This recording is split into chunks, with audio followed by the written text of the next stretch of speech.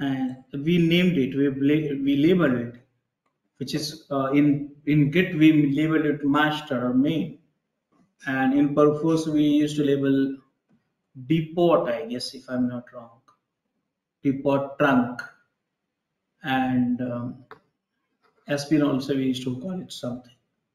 So yeah, this is the main branch where we are. Main means primary branch, major branch, important branch, where we are committing.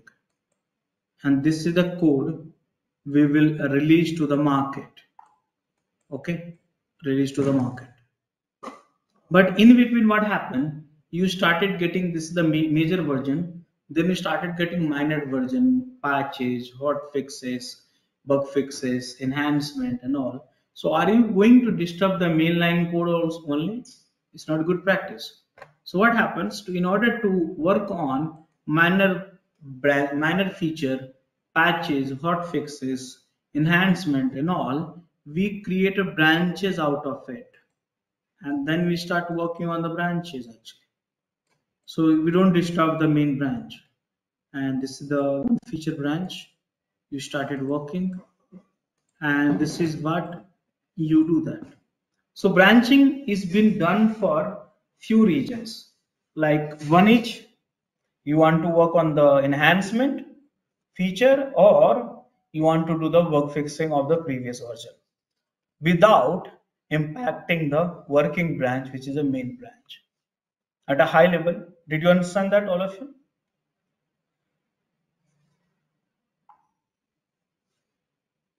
So, Rajesh, what is the difference between the normal branch and feature branch? There's no It's only such for normal enhancement. branch. There's no as such normal branch. You can say normal and abnormal. I would say main branch and not main branch. You can put it up. So my main branch, which will represent your main development up to date branch, which is you are going to do the future release. That's a main branch. But sometimes you work on the old bugs also, right? Which has been released from the older. That's the reason you see here. This branch I created from the older commit. So this is the bug branch, you can say. And here, if you see, this branch I created from the latest commit for enhancement feature branch. So you don't want to do the trial and error and spoil this branch. So for that, we separate it out, the development and bug fixing branches in a separate direction. So at least one branch, which is your main branch, will be stable always. Make sense? Yeah. Yes.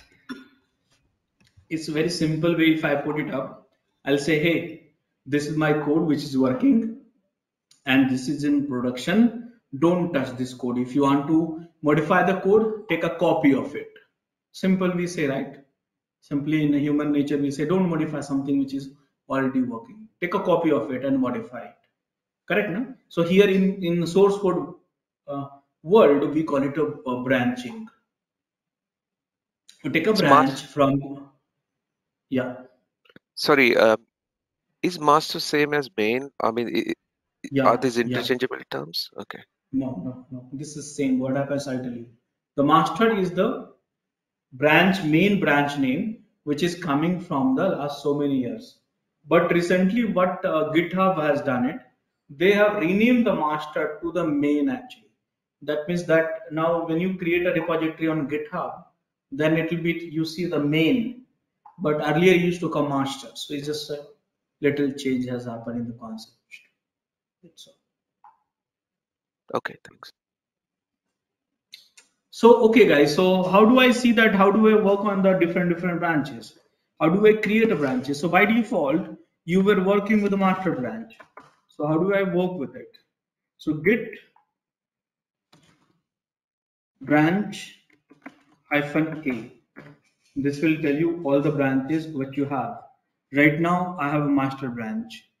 Asterisk sign means, that means this location, which is workspace, and this is the code which you see is from the master branch actually. That means asterisk.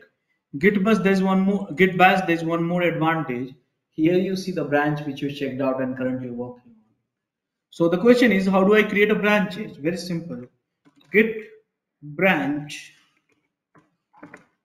and here I'm creating one branch from the master, and that's called fee1 branch, feature 1 branch. And here I created a branch, and you see here now I have two branches, master and fee1, feature 1. Now someone will say, hey, work on the feature branch, what to do? So git checkout we have used earlier also for commit ID, but you can do the branches also. Check out fee1, and you see that where you are in the fee1 now. So that means the code which you see is from the fee1. Earlier the code which you saw here is from the master. So it's the same location. This location is same, but the only change like this population is happening from the repo level. So this is the fee1 branch. Now let me commit few commits here. So here git guys touch fee1.txt git add dot git commit -m adding fee1. Are you comfortable with this line? Just to save time. Yeah. One commit I did in the fee1. One commit I'm also second commit I'm doing the fee1. So here you have a fee1 on fee2.txt, which is a code under the fee1 branch, which you can see it here. Okay. Now I'll go back to checkout master, and do I have a fee1.txt and fee2.txt? See that it's not there. So the question was, how do we create a branches? You saw that. How do we check out the branches? You saw that. And how do we work on those particular branches? You saw that. And how to switch back to the major and fee1? You saw that. Are you comfortable with it?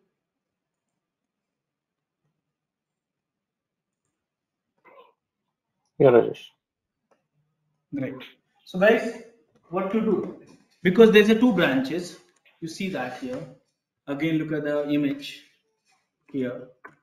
So there's just one branches I earlier had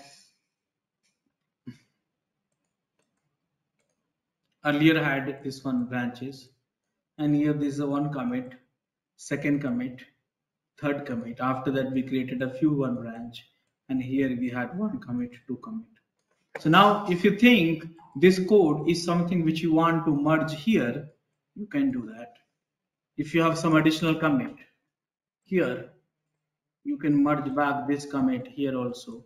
That is also possible. Which way you merge, it's you decide. But most of the time from the feature 1 to master. So now branching is done. Then now the time has come for the merging. Are you comfortable so far?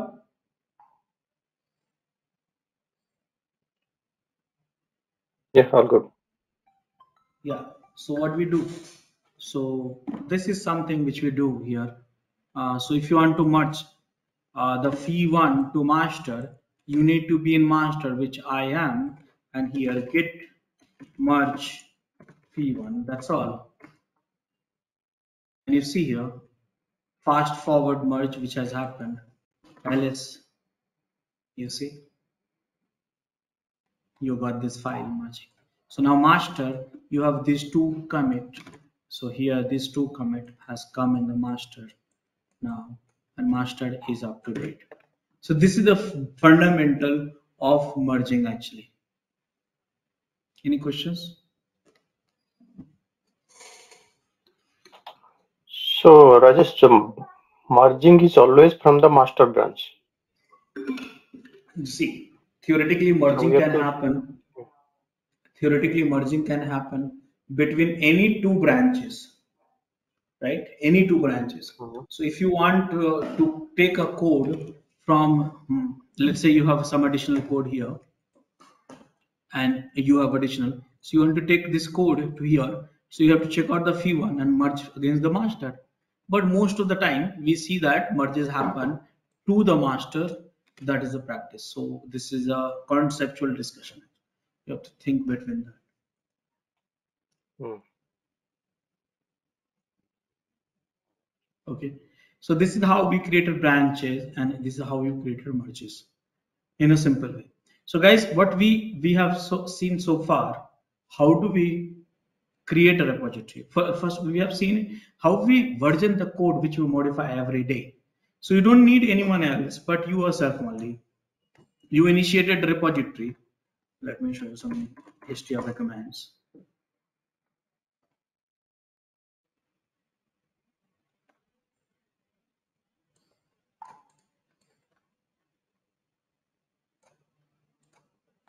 So if you see that here, I created a repository, I work on the file, added a file, set the username, and committed and logs and see.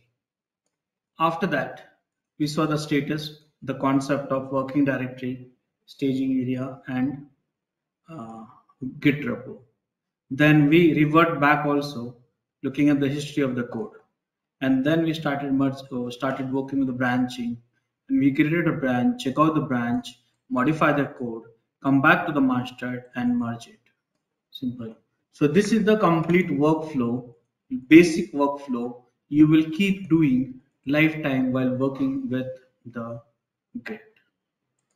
So any questions, any confusion?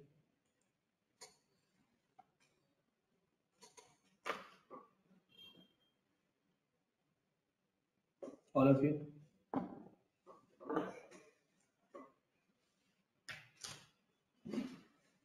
Good. Okay, so now enough working with alone. Okay, so I've been doing all alone. This is me. Okay, I was doing all alone, versioning, writing a code, versioning it, and branching, merging, all this thing. But now time has come for sharing the code with others. Okay, so working with a remote repository. Let's discuss this one. But before that, let's have one break. Grab your tea, coffee, restroom, and personal call for next 15 minutes. And then I'll teach you how do we work with GitHub, basically remote repository, and then many other features as well. Will that be okay for everyone? Yeah, that is. Okay. So yeah, see you guys after. Thanks for watching. Want to study further? Join our training programs today.